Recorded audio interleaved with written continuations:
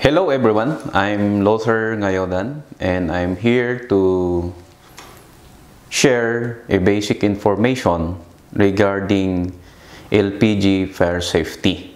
So in our activity, we'll be using the LPG tank with the regulator, our safety gloves, our lighter, and our detergent soap that it will be presented later on. So we'll be using this in our activity. But before going to this one, I would like to inform that in order for us to produce a fire, it is very important that we should know the triangle of fire. The triangle of fire composed of the following. We have the oxygen, we have the fuel, and we have the heat. If those three components are present, then we can now produce a fire. But in order for us to suppress the fire, we are just going to remove at least one of the component of the triangle of fire. And we are now going to apply that in the case of our LPG Fire Safety Management activity or demonstration. Now, in the case of the LPG or the liquefied petroleum gas, and it is also known as the liquefied natural gas.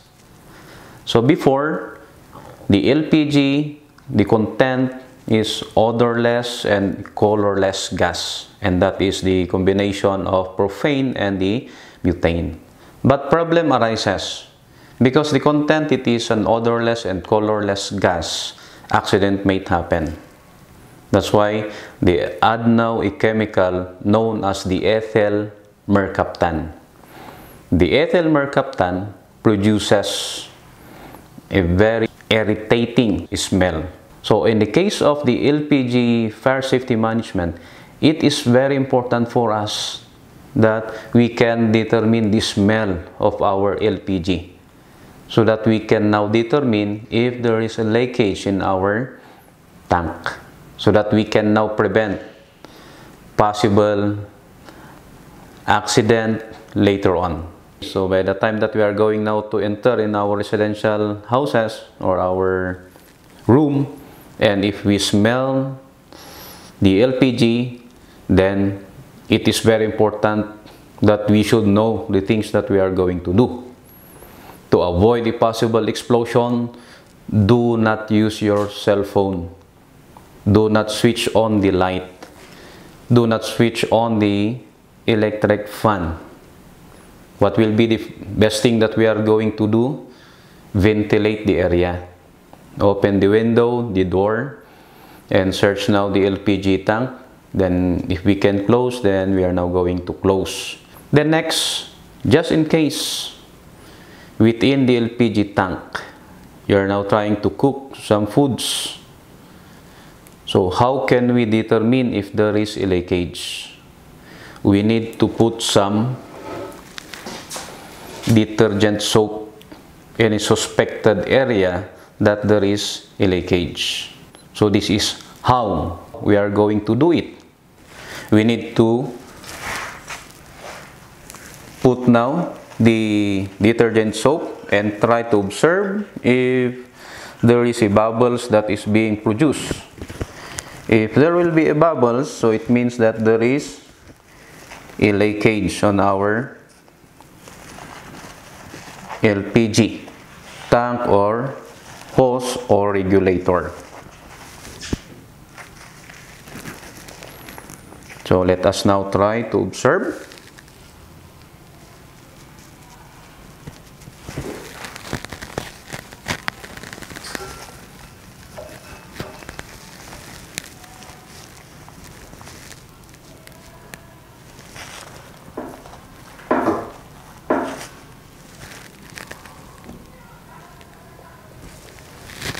So we observe that there is already a leakage. So bubbles is now being produced within our regulator area.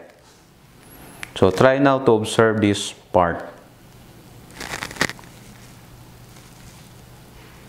So it means that there is a leakage in our regulator.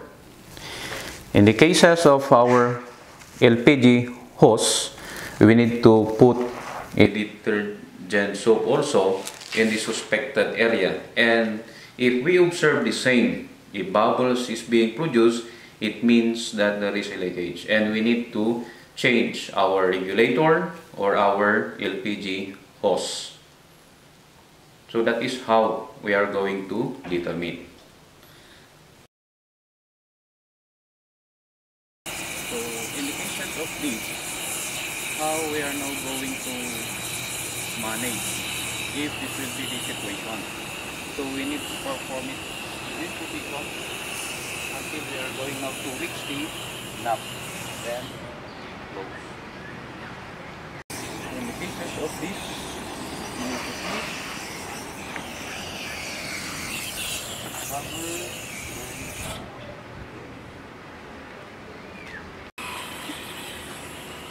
So we are now going to use towel.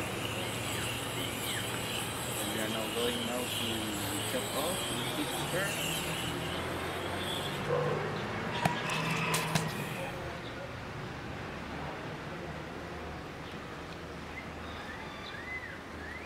Okay, so in our short presentation, hopefully that you have learned something about the basic of LPG Fire Safety Management. So this basic information, I learned this when I undergo training conducted by the Bureau of Fire Protection, and I'm just going to share. Especially, this is very important. This is common problem that we have observed. We do not, or some of us, lack of information as to the LPG Fire Safety Management is concerned. So again, be reminded as to the safety. Always consider we need to check our regulator, the hose, if there's possible damage. How we are going to check? We are now going to use a detergent soap and try now to observe if there is a reaction, a possible bubbles. And just in case there is already a fire, then we need to consider the safety. We should use a gloves or a piece of or a cloth if we are now going to shut off the knob. And we can use also a towel if we don't have the gloves or other materials, so we can use as we presented. So those are the basic that we need to know,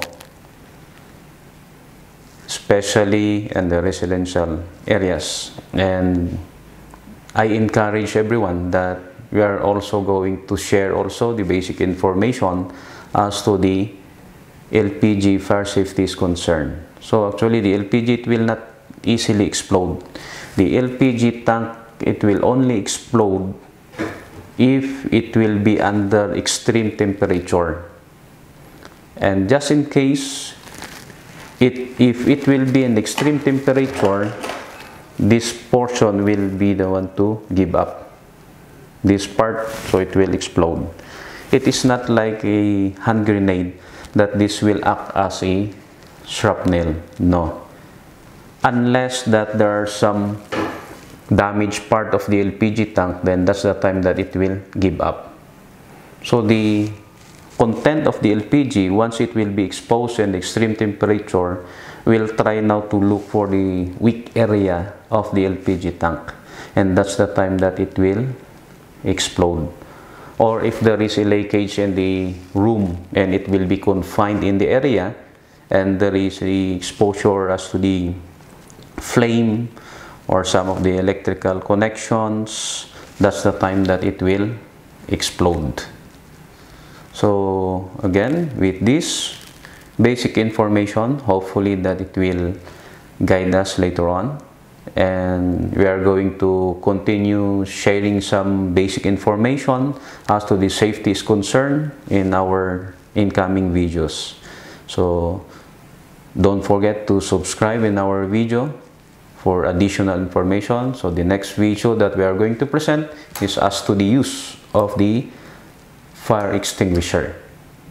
So that's all, and thank you very much.